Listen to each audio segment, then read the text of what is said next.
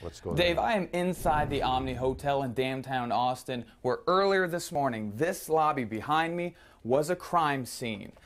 2 people were shot and killed. It all started, witnesses say and police say, when a man came through the entrance in the upper left-hand side of your screen with a rifle. Witnesses says right around that revolving door, he shot and killed a man. Now, just minutes later, 2 police officers made it into this same lobby, and around the restaurant area, the police officers shot and killed the man with the rifle. All of this happened within 7 minutes.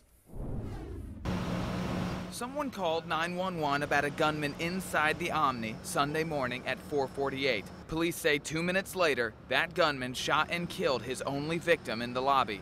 1 minute after that, 2 APD officers arrived, and over the next 3 minutes, shots rang out inside the building before the suspect was down. We were just not going to see it coming. Local law enforcement told KXAN just days ago their #1 fear over the holiday weekend was a lone wolf offender. Sometimes they're just off the grid and we don't see it until either it's in the process of happening, it's about to happen, or it's already happened. APD says earlier in the night, most of its extra officers were monitoring more than 100,000 people attending the fireworks show, a mile and a half away from the Omni.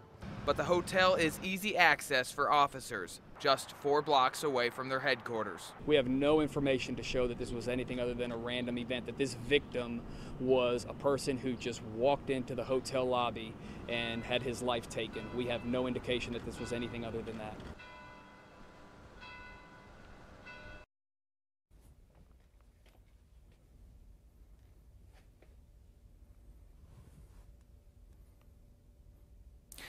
And we're still waiting to hear about the details of what happened in this lobby.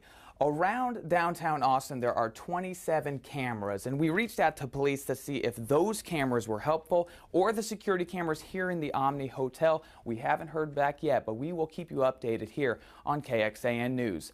Live inside the Omni Hotel, Phil Prazen, KXAN News.